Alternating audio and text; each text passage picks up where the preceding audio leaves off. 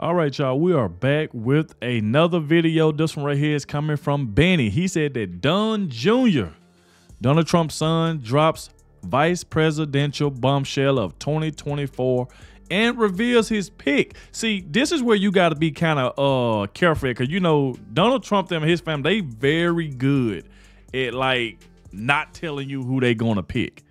You know what I'm saying? Like Trump, he knows how to talk his way around a certain question, because he don't want to, you know, tell us who his VP pick is. But we're finna listen to Don Jr. drop the VP bombshell. And you got to pay attention to this, because he probably is going to reveal who Donald Trump pick is going to be. But he got to act like it's his pick. So sometimes you got to read in between the lines to see exactly what's going on. And that's exactly what I'm going to do. So I feel like that's what he's going to do. So I definitely want to check this out, because Bennett said this right here is a bombshell. So, like I said, be sure to hit that like button, subscribe to the channel. Shout out to everybody showing so much support. Everybody been leaving positive comments in the comment section. I also want to thank everybody who clicked on the video for the very first time. I appreciate all of you, especially the one that always watches the entire video and hit that like button as you coming in, so YouTube can share it and more people will see my reaction. Without further ado, y'all, let's go ahead and dive straight into this, because I want to see who Don Jr. wants his dad, Donald Trump, vice president pick to be, even though I feel like this probably going to be Donald Trump's pick. But he going to try to switch it and say that's his pick. I read between the lines. So without further ado, y'all, let's go. Here's The Rock complimenting a footage of you, because you were walking out with your father, Madison Square Garden, Tucker, Kid Rock, you, and they played the clip on screen, and The Rock's like, hot damn. I love that. Like, I love that family. Trump goes big. I got to get your response to this. Maybe some of our viewers haven't seen it. An unbelievable moment in the timeline where The Rock straight up praises the Trump family. Don Jr. in this clip. Let's go. And the wrestler. Donald Trump, he has a long history with WWE. What does it mean that both the WWE audience and the UFC audience seem to have such an appreciation or celebration of Donald Trump? Red states we sell out, blue states we sell out. It's not what we're focused on. What we're focused on is the in-ring product and how it delivers to the fans. And if politicians are fans of our product, they're welcome. You got The Rock. You want Donald Trump back in the ring at WWE? Listen, Rock against Donald Trump, I don't know how well that would work out in the ring for Donald Trump. How about that ovation he gets, though, when he comes out? I know President Donald Trump taking his octagon side seat for UFC. Oh, big ovation. Trump, yeah, no question. That's what I'm talking about. It's incredible. A lot of friends who've achieved. Okay, so what say you to The Rock as he compliments you and your dad? I agree with him. Like, by the way, I've gone. Listen, I think I was at UFC 2. Like, I was there at one of the fights. Tank Abbott was saving a seat for his girlfriend by leaving his dentures on the seat next to me. Wow. And that was the placeholder. Like, we've been on there and we've been fans for a long time. And I went out to the original Madison Square Garden back when it was Jorge Masvidal and Nate Diaz fight, like 2-3 years ago when my father was still president. And, the media was like, oh, yeah, some guy's like screaming in his phone, like, boo. And it literally, the other 25,000 people in attendance, it went wild. Dana goes to me and he goes, I've never seen anything like it. That was incredible. He's like, we're in New York. Miami was like, just insane. And now even they couldn't pretend like there was something negative. Those are people that get it. It was interesting because I watched the demographic of sort of the fight community.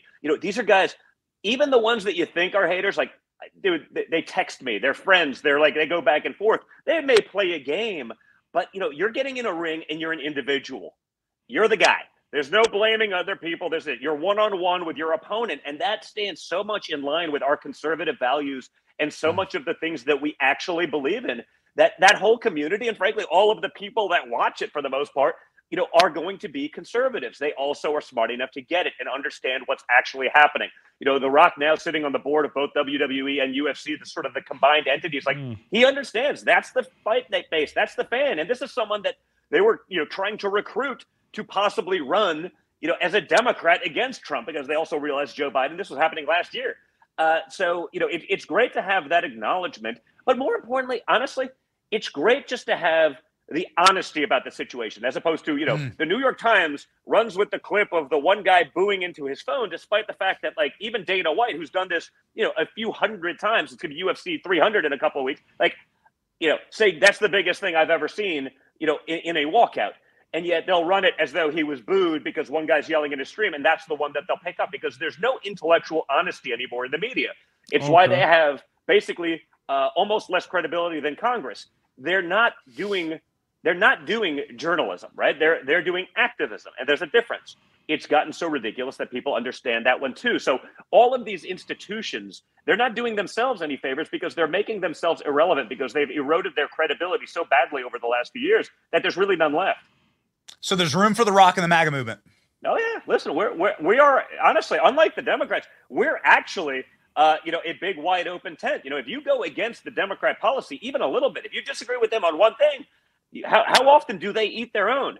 We are more than willing to have these conversations. We are more than willing to bring in people, every race, gender, ethnicity, whatever it may be, on an equal footing to have these conversations. It's only the Democrats that are the ones that will cancel you. They're the ones that have been playing the cancel culture card forever. They're the ones that if they disagree with one, you can be the greatest leader of one of their movements. If you go out of lockstep with what they're doing, I always use Martina Navratilova as sort of the example. This was one of the most accomplished female tennis players in the world ever.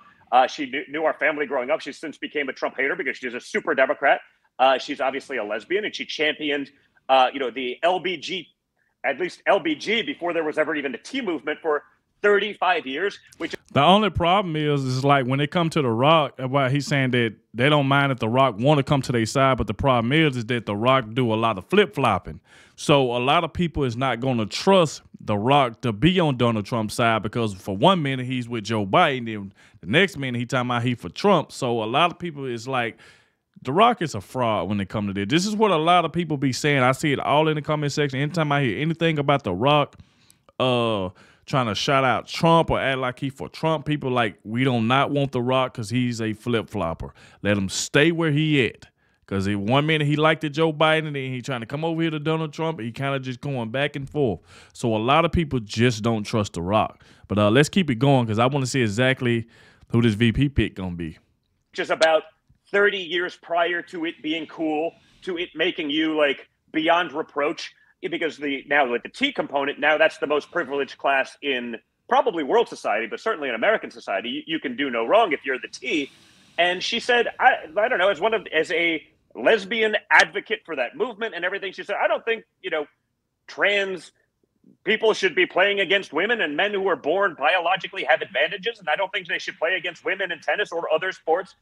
And the trans mafia goes after her and basically cancels her. So 35 years of staunch activism before it was cool, when there was still a social consequence against, not for.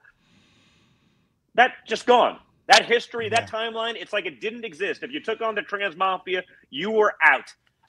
And people are understanding that. They see the hypocrisy of today's left, and they're realizing it's nonsense. Just like the same people who are screaming about fascism for the last 7 years are acting awfully a lot like fascists. They are locking up their political opposition. They are trying to jail them. They are canceling them. They are silencing them.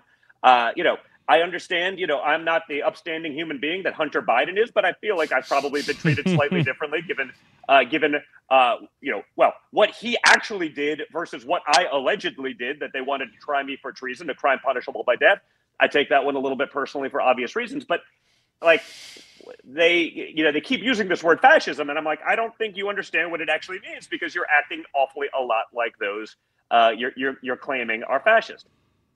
So you say you like UFC because it's one-on-one, right? One person versus another person. Yet you say that Joe Biden will not face off against your father, and Kamala Harris won't even debate.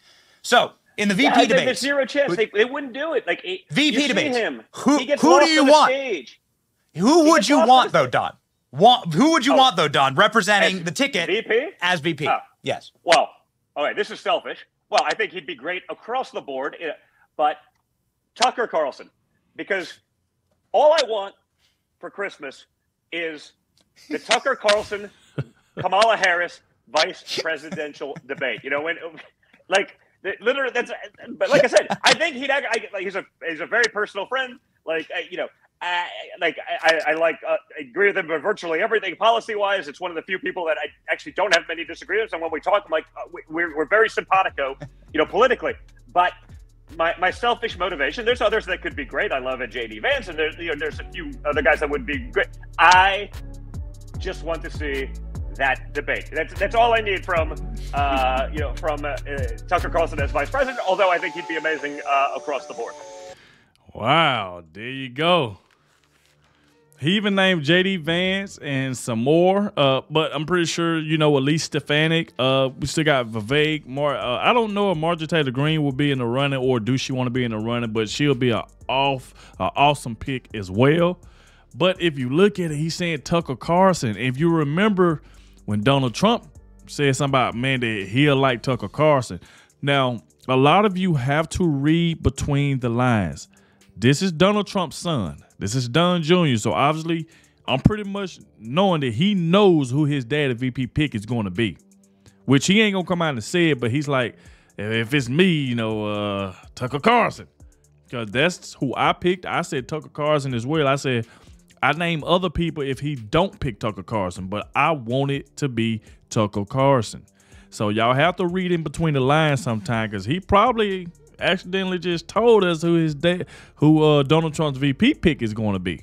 So I know a lot of people going to be like, he didn't say that was his dad's VP pick. Sometimes you got to read in between the lines.